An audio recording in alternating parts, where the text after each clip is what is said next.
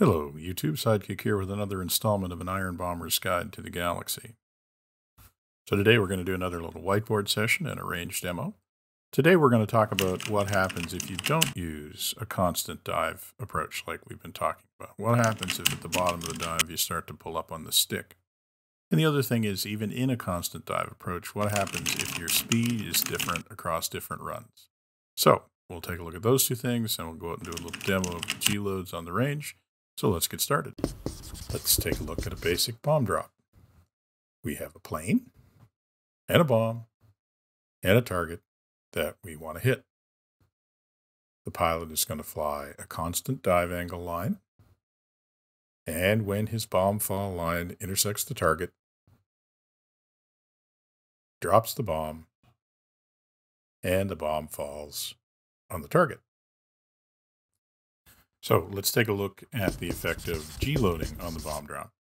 This time we have our plane and our bomb and our target, and the pilot starts out by flying his constant dive angle line.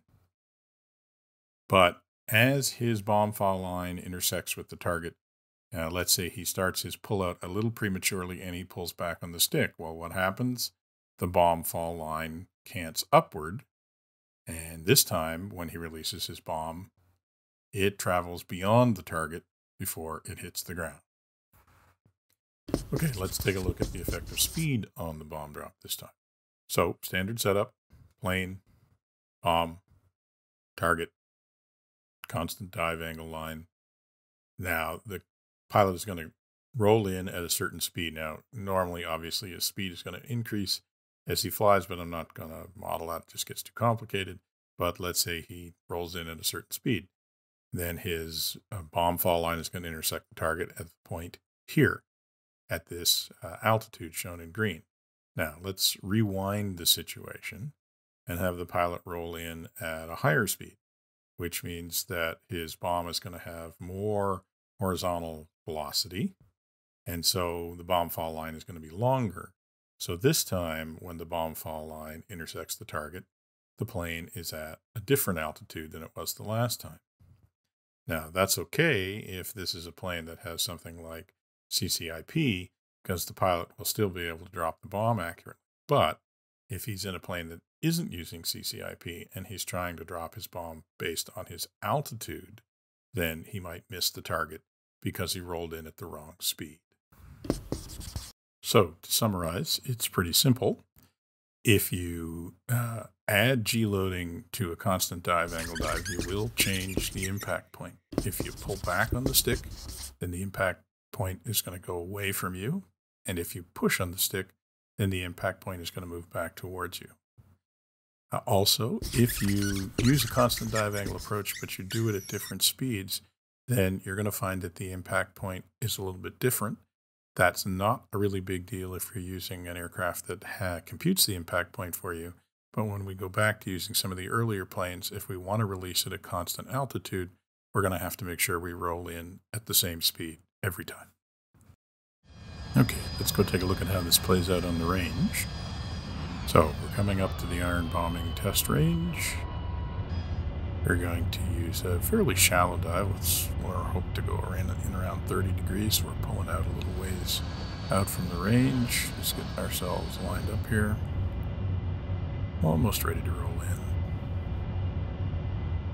Get around a little bit more. And right around there. Nice, easy pull in. We'll be looking for that 30 line.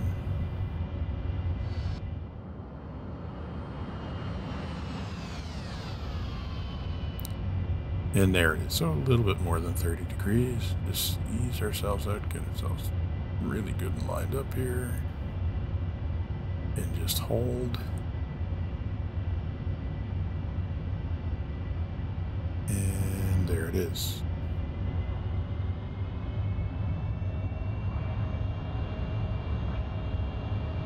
And pretty good drop. So now just let's pause it there and let's rewind the tape back to the top of the dive here. right to there. And now we'll play it forward, but this time we'll do it a little differently.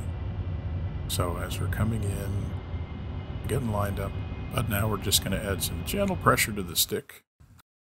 And let's take a look at the difference we got. You can see on the left we got the GLoad, and on the right we have the original, and you can see the difference in the G's, the target range, and also the sight picture. And let's see what we got for a result.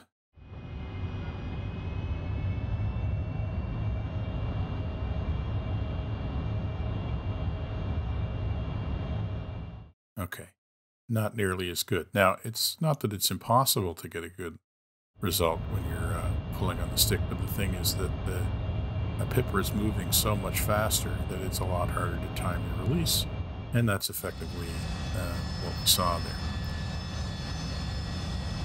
So, that's the effect of G-loading on your bomb drop. I hope you enjoyed that. As always, subscribe if you want to see more, but for now, this is Sidekick, signing off.